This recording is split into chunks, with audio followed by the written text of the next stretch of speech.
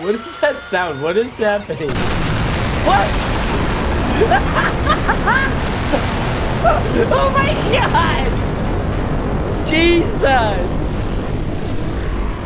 Because I remember that was only one night spot. Oh my god! Yuck. I can live my life over again. What did you do? Special delivery, one giant green and yellow banana.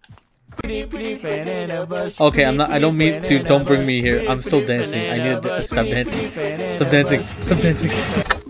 What you have just witnessed is Garry's mod, or Gmod as it's commonly known. Gmod is a sandbox game that allows players to create and manipulate the game's world using the source game engine. Gmod was created as a Half-Life 2 mod by Garry Newman back in 2004, but only 2 years later, it would become one of the most famous games ever published by Valve. Now, with all that out of the way, let's rewind a bit and head back.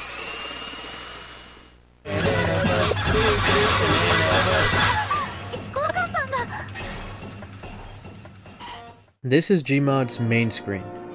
The top left has Start New Game, Find Multiplayer Game, Add-ons, Dupes, Saves, Demos, Options, and Quit. The top right shows updates, and then the bottom right are problems, games, your language, and it shows that you're in Sandbox right now. All you have to do from here is click Start New Game, and it'll take you to the map selection screen. There's only 3 things to look at on this screen: the top left, the top right, and the bottom right. The top left shows all of your maps, but we're only focusing on one map right now because that's all you need to fully explain everything. So our selected map is in blue, which is GM Construct, and on the top right, you'll see it says Single Player in green. You'd be able to click on this and then just pick the limit of people that you want to be able to join. So let's say you have 8 people including you that want to play in the same world.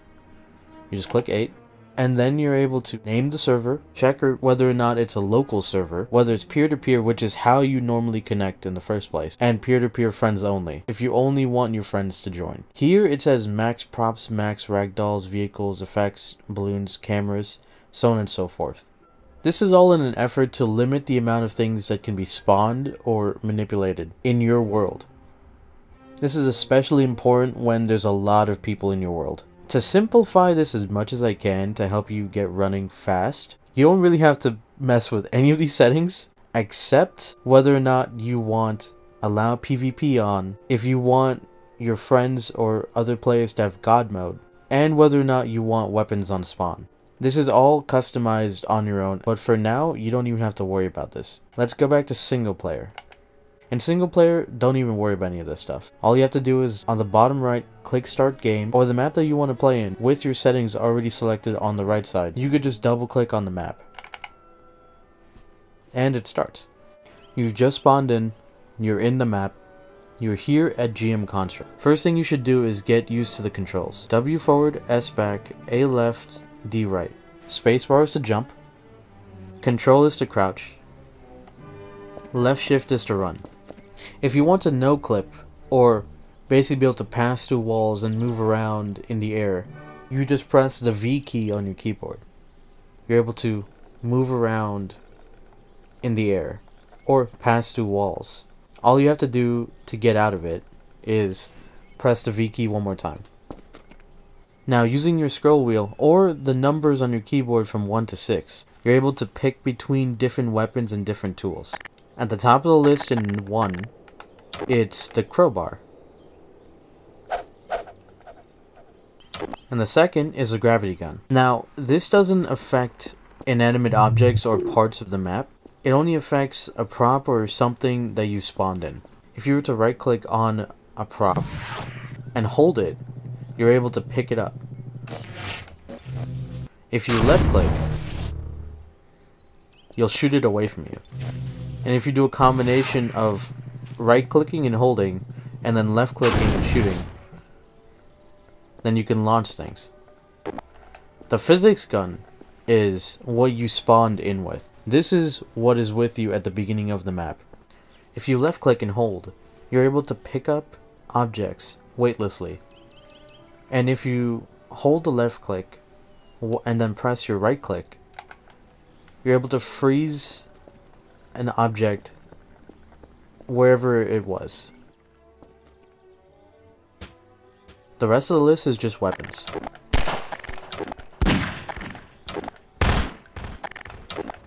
There are some weapons that are fairly special that have an alt fire. So instead of clicking left click, if you press right click,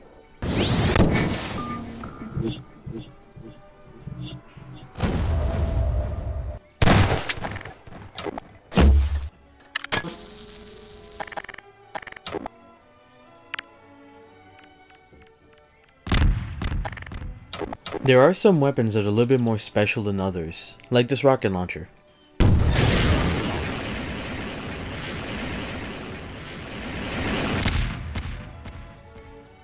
The last two are the camera and the tool gun. Now the tool gun is where you're able to get really creative. And this brings me to the menus that are incredibly important to know. If you press and hold Q on your keyboard, a menu will pop up. From here you're able to select spawnable props. You're able to select weapons, you're able to select entities, NPCs, vehicles, effects on your screen, dupes, which we'll get into in a little bit later, and saves. To spawn an item, there's two ways. Either you look where you want to spawn the item, open up the menu with Q, and click, and it spawns the item that you were just looking at in the menu, exactly where you were looking at in the game. The second way of doing it is right-clicking and click spawn using tool gun. This will bring out the tool gun we just saw earlier. Now, wherever you're looking, you can just left click and it spawns the item wherever you look.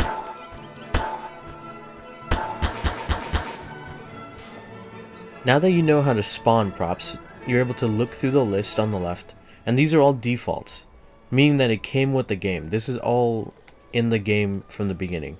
You can do the same thing in the weapons tab. If you left click, it'll pull out the weapon. Right click and you're able to spawn using the tool gun.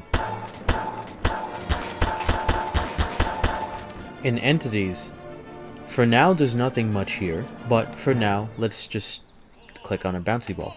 You're able to do the same thing where you left click and it spawns wherever you're looking at, or right click and spawn using the tool gun.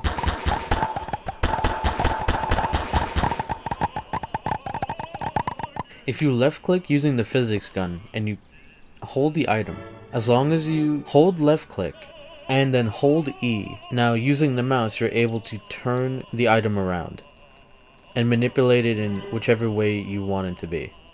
Now, the thing about left clicking to spawn where you look and right clicking to spawn with the tool gun goes for NPCs and vehicles as well. In NPCs, this is what you'll see. Let's stick with animals because it's the easiest one to show right now.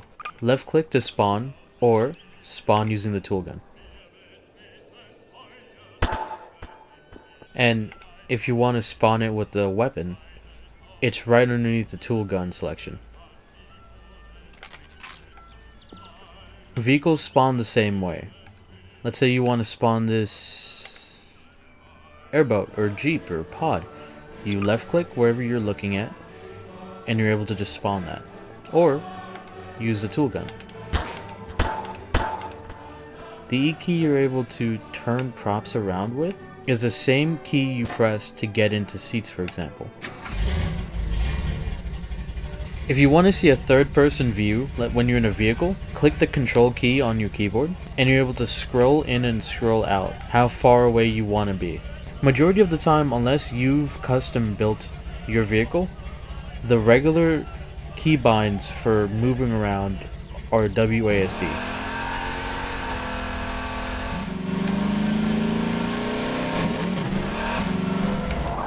Post processes are camera effects. If you click on motion blur, for example, a menu on the right side will change and now you'll see simple settings for the motion blur. So let's say you click enable, when you move your player, there'll be some weird ghosting and motion blur.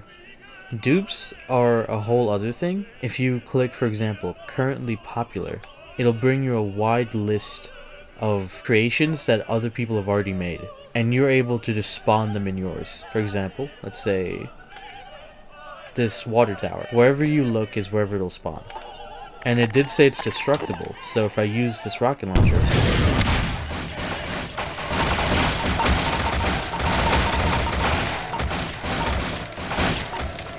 so let's say that your world has a bunch of crap all over the place, and you want to clean it up. The fastest way to do that is to open up the Q key menu, or the spawn menu. Where you want to go to is Utilities. If you click Admin Cleanup, it'll bring up this list of specific things to clean up, or just click Clean Up Everything. When you click that, everything's gone. Now, since you have that menu open here, if you open up the C menu or the context menu, this will already be there, ready to go.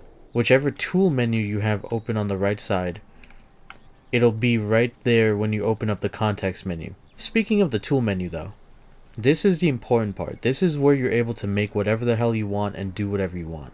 The first one is constraints. The Axis Constraint is the first in the list. It allows you to take one prop and connect it to another on a specific axis. I'll give you an example. Let's take this door, spawn it. Now let's spawn a prop we want to connect on an axis. All you do is click the Axis Constraint. It'll open up the tool gun directly. And now left click on the prop and left click again. If I pull out the gravity gun and I shoot it, it's only able to spin where I welded it onto the door. The ball socket constraint is similar to the Axis Constraint, but instead of letting it only spin in one way, the ball socket basically lets it move in whichever way it wants on that point that you welded that prop onto. I'll spawn this deli countertop and this chair.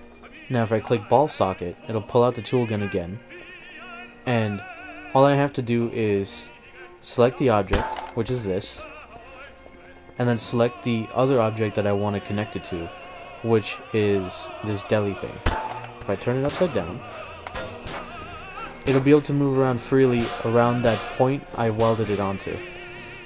Although you don't see a physical connection, that connection is there. The next is the Elastic Constraint. It connects one object to another using a sort of rope, or like a bungee cord in a way. So if I spawn this, and then I spawn this, click to one, and then click to the other, you're able to see a physical cord. So if I hold on to it using the physics gun, and I go into no clip mode using the V key, I'd be able to easily drag around the other connected object on an elastic bungee cord. You can use this for a lot. It's not just playing around like this. You can definitely build really cool things like a catapult, for example. The next is the Hydraulic Constraint. It creates a connection between two props that are able to expand and contract on whatever key that you click on. So this is the toggle key on the right menu. So let's say you click on this, and let's say you press J. J is now the toggle key for this. So if I spawn two props again, all I have to do is just click one prop, and then now click the other, and now it creates what looks like a really thick rope. Now if I press the J key, it's able to expand and contract. By the way, just to mention, for all of the constraints, the R key will get rid of all the constraints on the prop. All you have to do is just press R, and it'll get rid of it. The motor constraint is fairly simple. It takes one prop, connects it to the other, and gives it power so it's able to rotate on an axis. I should be able to just put this right there.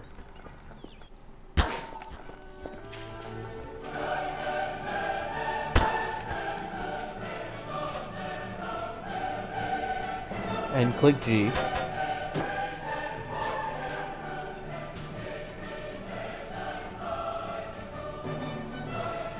It can move on its own without needing any other sort of power. Now the Muscle Constraint is really similar to the Hydraulic Constraint. However, the difference is when you turn it on, it will contract continuously back and forth.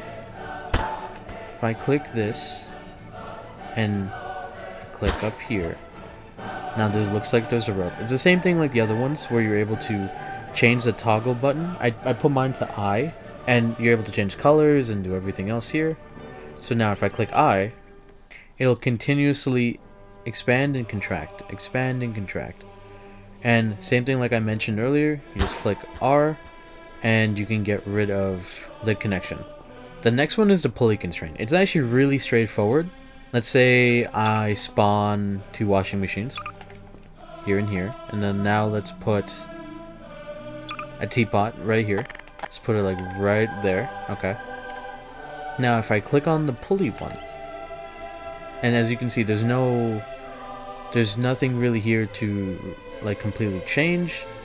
You don't have to have like a toggle or anything. This is just a free moving pulley. So let's say you click on one object, select a world position to be like the anchor point. So let's say I'll just click this wall. Now let's select that teapot up there, and now let's click the second object. All I have to do, let's say, is just move this one, and now it's pulling the rope through the anchor points like a real pulley. Same thing for the other one. It works both ways.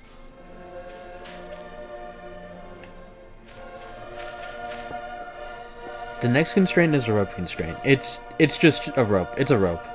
Let's say this furniture piece and this lamp. Click on the lamp. Click on the furniture piece. Boom. Thick ass rope. Now if I pick up the lamp, the rope will just pull the other piece with it. Next one is a slider. It lets you move an object on one axis, but the way it moves is that it slides, as it's in the name. If I pick this up, let's say put it like up here, and I go back and I click on the slider constraint. Let's say I click here and here. Since this is stuck in the air, that's fine. If I move this one, the only way for it to move is on that axis of that black rope that you see. Obviously, it's just a connection in between. It's not a real rope or anything, because you can phase through it, but it shows you the way it's gonna go, or the way the other constraints have worked so far. So let's say it falls, it also falls in that exact sliding position. The next one is the Weld Constraint. This one is the really fun one. It's probably the one that you're gonna use a lot if you're building custom stuff. Let's say this radiator, and let's just let's say this. The way you can do it is you can select an object and then you can just attach it to that one, and now they're just welded. They don't even have to be next to each other. They can be a distance away and they'll be welded together. That's why there's a giant gap of air in between. But now they're connected and they move the exact same way, and it's all the same direction. The weight is affected, so since I held this up, it jiggles a little bit because that cabinet on the left is heavier than this radiator. But if I move this one, there's no flex or no wiggle. The last one is the winch constraint. This one is similar to the elastic and hydraulic ones and even the motor ones, but the difference is that it doesn't toggle at all, and it only gets longer or shorter if you're clicking the button. And instead of spawning a second prop, I'll just use the world. There. And there. If I click G, it'll get longer. If I click H, it'll start to pull towards wherever it's connected to. Like an actual winch. We've completely covered the constraints now. The next thing is construction. Now construction is, well, it is what it's in the name. It lets you construct things. Let's say balloons. Lets you create just random balloons. And these balloons do affect props. So let's say spawn that.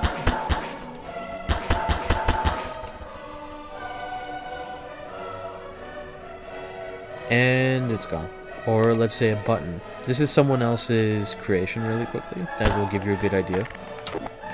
This button right here, if you press the E key, it'll press this button and it'll activate this sliding door. and you're able to close that with another button. The next thing underneath button is Duplicator. This is what ties into Dupes, this tab over here, which is where you see a lot of people uploading their own creations. Let's say you made a masterpiece. All you have to do is right click, and now you're able to left click exactly whatever you've created. But if you wanted to save a duplication or dupes, for example in this tab, on the right side you'll see show save duplications and save dupe. If you want to, all you have to do is just click save dupe, and now it'll be right here, and now you can publish or deploy. Deploy is just another way of opening up the tool gun directly and just doing this. The next one is dynamite. Exactly what you think it is, it's dynamite. You can change how much damage, you can change the delay. Let's put this, let's put this delay to like 4.5 seconds. Let's put it on K. Now if I spawn dynamite, okay. Holy shit. The next one is emitter. The emitter is fairly straightforward. It just emits like particle effects. Now the hover ball is really simple. It's a ball that hovers. I'll just put the up as O, P as down, and then toggle as X. I'll just put the speed up really crazy just to like really exaggerate what it does. So if you spawn this, it emits like a little blue light, for example, to show that it's on. It's able to go up and down for whichever keys you put. And toggling it off, it'll just turn off. Lamps are, it's just lights. It's lights that can cast a shadow. Let's put the toggle at F. And now let's put the FOV here. Again, this is just to like really exaggerate like how far it can go and like what it can. And actually, let's do like that, like a tech demo.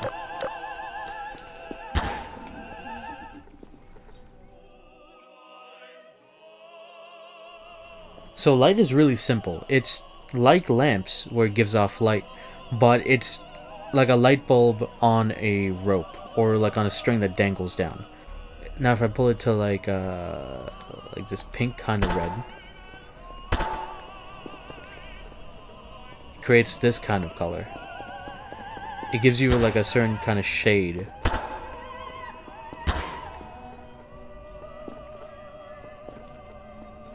No collide, again, in the name. If I spawn two props together, right here, if I click on one and I click on the other, now they shouldn't be able to collide at all.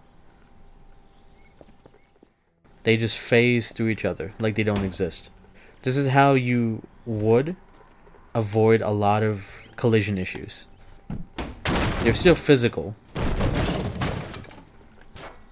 Physical properties is a cool one. It just takes whatever prop you're looking at and it changes the properties of it. So let's say I change the material to ice, and you can also turn off the gravity. So let's say apply this. Now if I just kind of let it go, it slides around like it's on ice, or like it is ice really.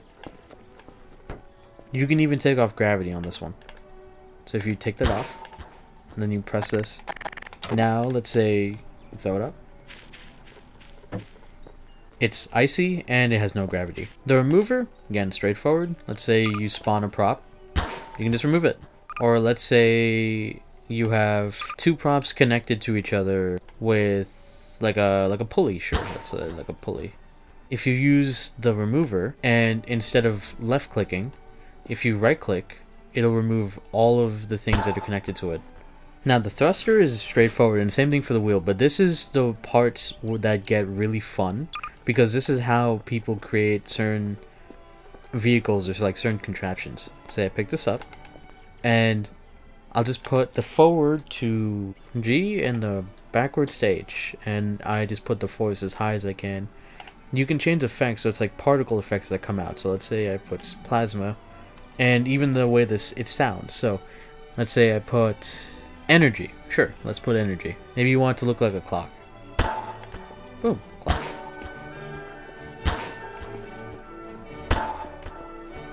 Now if you press the button, and by the way, I have it on a toggle, but you can always turn it off so it doesn't stay on.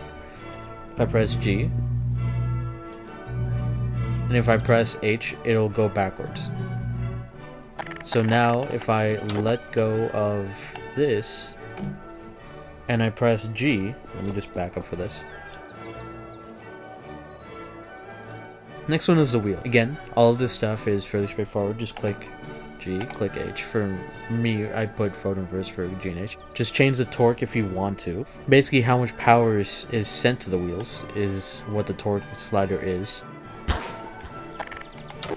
If you use the E key, you're able to switch which way the wheels are going. So if they go that way, counterclockwise or clockwise. I'll put them counterclockwise for now. On the same side, this one would have to go clockwise and clockwise. There's no seat on top, but you can still move it by itself. G, and H should bring it back, because it'll go the other way.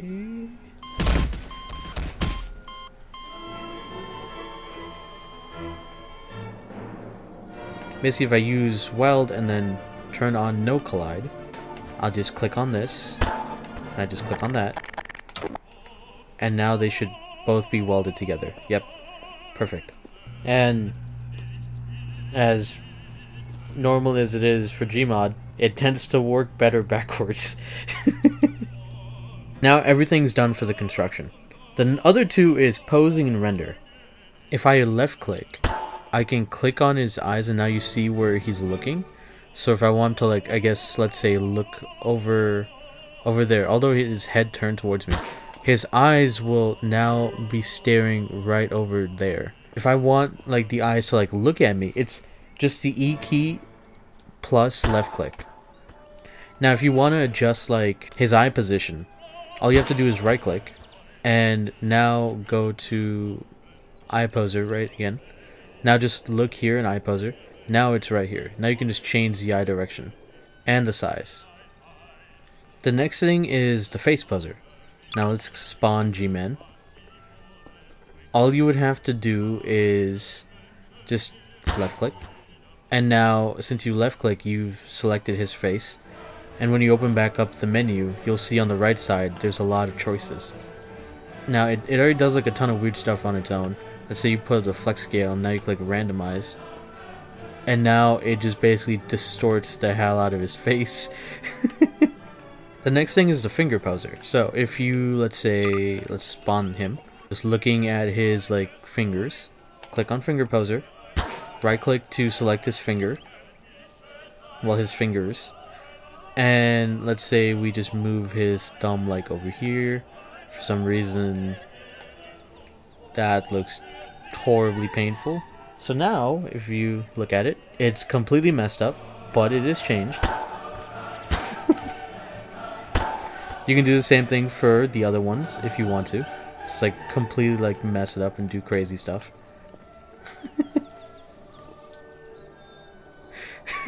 So the inflator is exactly what you think it is. It just inflates whatever you're looking at in terms of like a person. So if I want to, we can just inflate there a little bit. Or let's say her head. Oh god, the eyes. Oh god, the eyes. Let's say you just, I don't know, give her like a bigger leg or something. Now if you want to make it thinner, you just right click.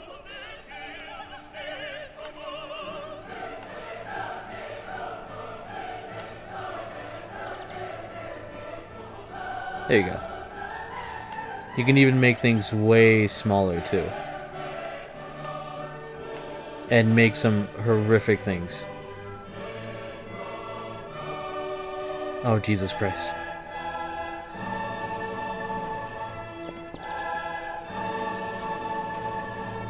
Okay, so that's it for posing.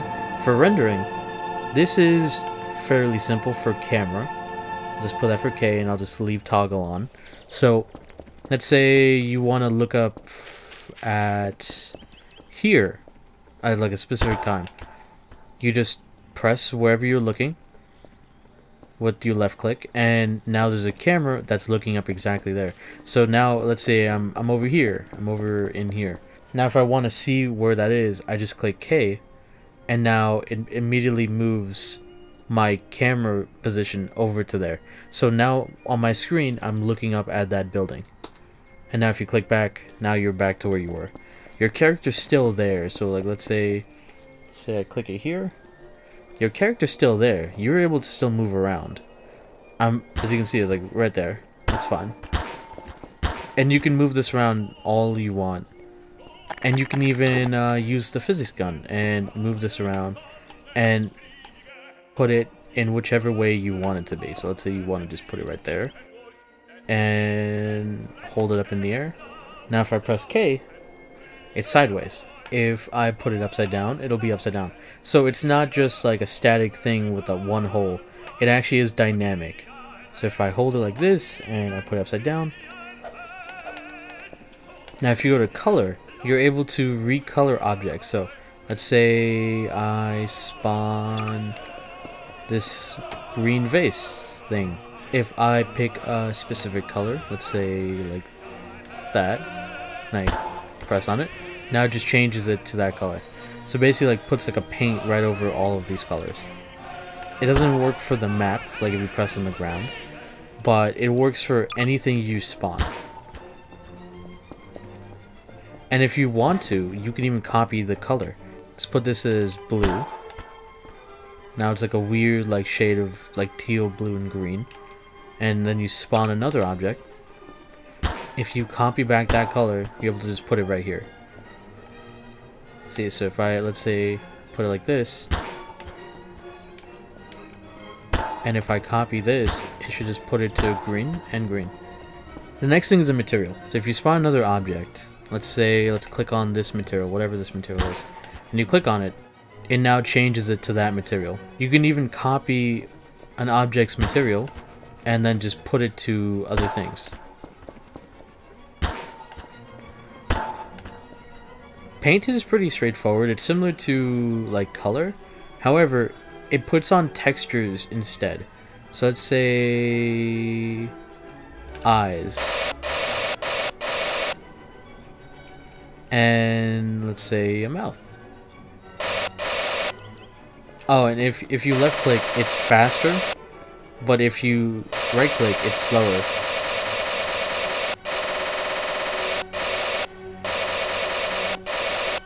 Next thing is trails. Trails is really simple. It's whatever is produced when you move an object. So let's say I click on this object, and let's say I just put like a random color. Let's just click on this. Click length, click start size, end size, blah blah. And let's say I click these hearts. Now if I click on this, and now I move this object, now it just has these trails. Follows it wherever it goes. Next thing is utilities. There's two kinds of utilities, user and admin. For user, it cleans up only a few different items. User level items, simple items, friendly items, items that can't cause any problems. But for an admin's able to completely wipe the map clean of everything. So if you go to physics gun settings, the beam range is really simple. So it's how far this light comes out and is able to, let's say, pick up an item. So if I click that, I can pick it up from here. Yeah, so now if I lower the distance all the way down, I can only pick it up from a certain distance. Can't pick it up here, can't pick it up here, I can't pick it up here. Now I can pick it up. And if you max it, then you can pick up items from like a really far distance. So I can pick it up incredibly far away. Sandbox settings, again, it's exactly what you think it is. It just changes the settings you saw at the beginning when you made the map. Maybe I should have mentioned this earlier, but don't worry, I'll just put it in like a chapter timestamp, which is fine. If, let's say, you spawn like a bunch of items, let's say you want to keep a few items but want to just get rid of the rest, but instead of clicking context menu or the remove tool, you could just click Z on your keyboard. and it'll just get rid of whichever ones you spawn. So now it's only left with the one you want to keep. That's it. That's literally it. You know Gmod. The next thing though are the mods. Oh, one more thing before we start doing anything with mods. And let's say you did something really cool in like a world. Instead of saving it as a dupe, you know, let's say you built like, let's say you made like a cool, insane like art world, and like things are set up the exact way you want it to be. Instead of having to reset and like do all of this stuff all over again, what you can do is go to the Saves tab, and then just click Save Game. And now that everything's gone, if you click Load here, it'll put you back exactly where you saved, and it'll put back exactly what you've spawned in before.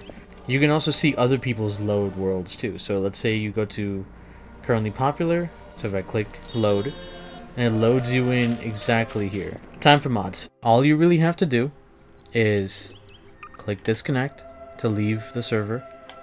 And the reason why you'd want to do this is because a lot of mods, and by the way, when I say mods, I really mean add-ons. So mods are add-ons. Now that we're back at the front page, and now this is basically what you would see. You would never see anything here if you didn't have something already downloaded. There are a couple ways to do this. You could just go to Trending, Top Rated, Latest Uploads, or you could go directly to the workshop. We'll get there in a second. So let's go to Trending. So the first on the list are game modes. It's in the name. They're just different modes that you can play. So instead of the regular sandbox, let's say I click on Trench War. Now it shows up at the bottom that I'm downloading the Trench War game mode. So if I click Start New Game, Trench War is the name of the map, so we just look for the map name. And it's right there.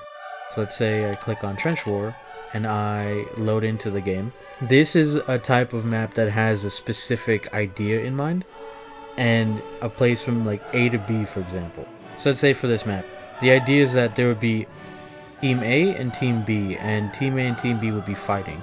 So if I spawn a bunch of NPCs, and now if I turn on NPC thinking,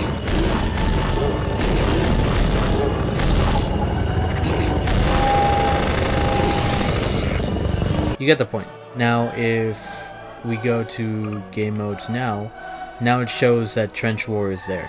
It's now in your list, and let's say you type TRE. Yep, it comes up. Perfect. So let's go back to Trending. Now the next thing are maps. So it's similar to game modes where it downloads a map directly, but the difference is there is nothing specific to do. It's just a map. So let's say I download the Backrooms. Let's say I download the Backrooms. Go to Start New Game, and now there's a whole thing here that says Roleplay, and it says Apollyon Backrooms.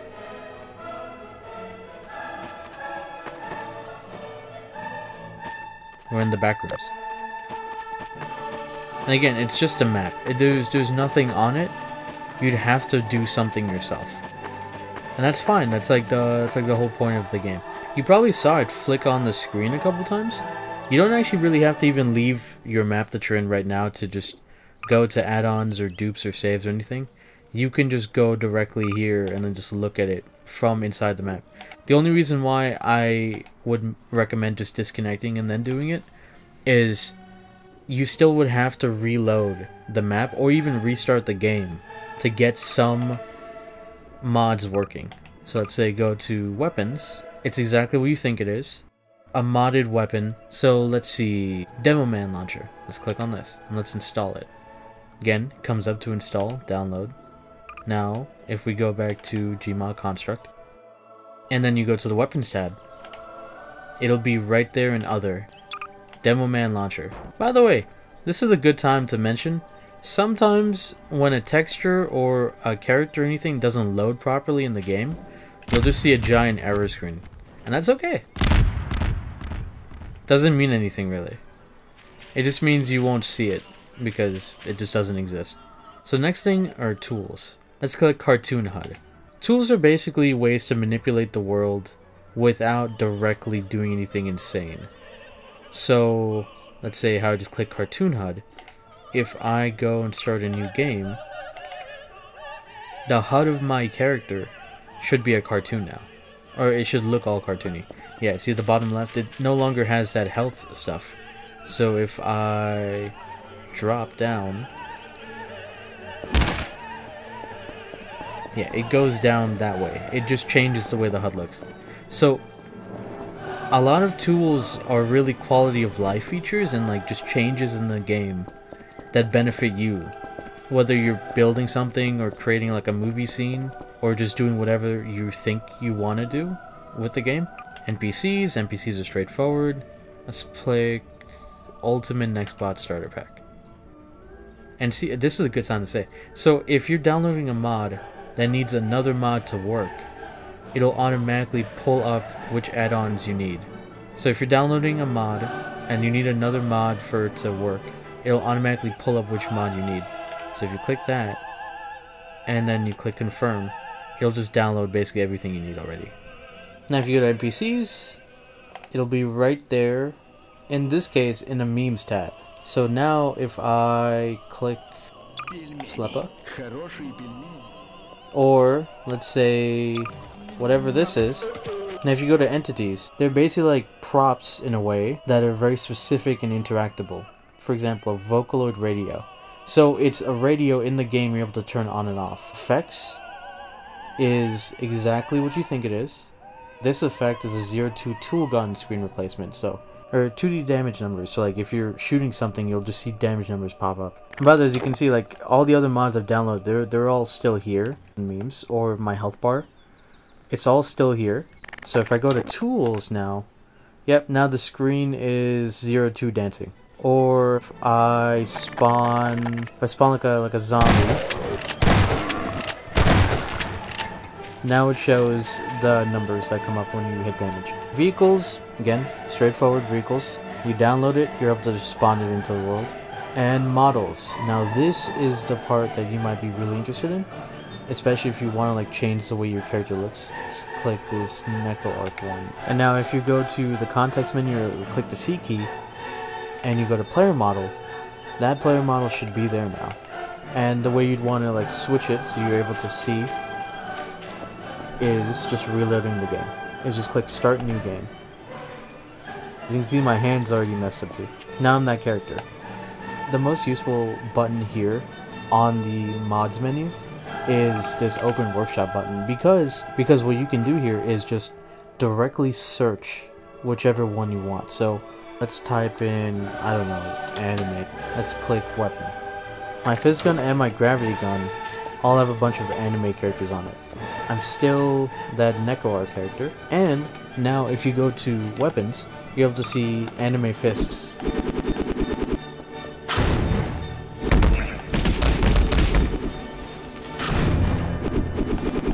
I think I covered majority of what you need to know. That's it.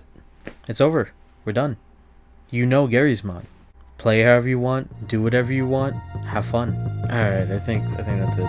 But that's not it, because now you will see me speedrun building the best goddamn Minecraft house I can build in Garry's mod. Mainly because I didn't want this footage to go to waste. I thought I was going to use this at some point during the tutorial. Nope, it never came up to use it. The only time I used it was like 5 seconds at the beginning. Okay, and begin!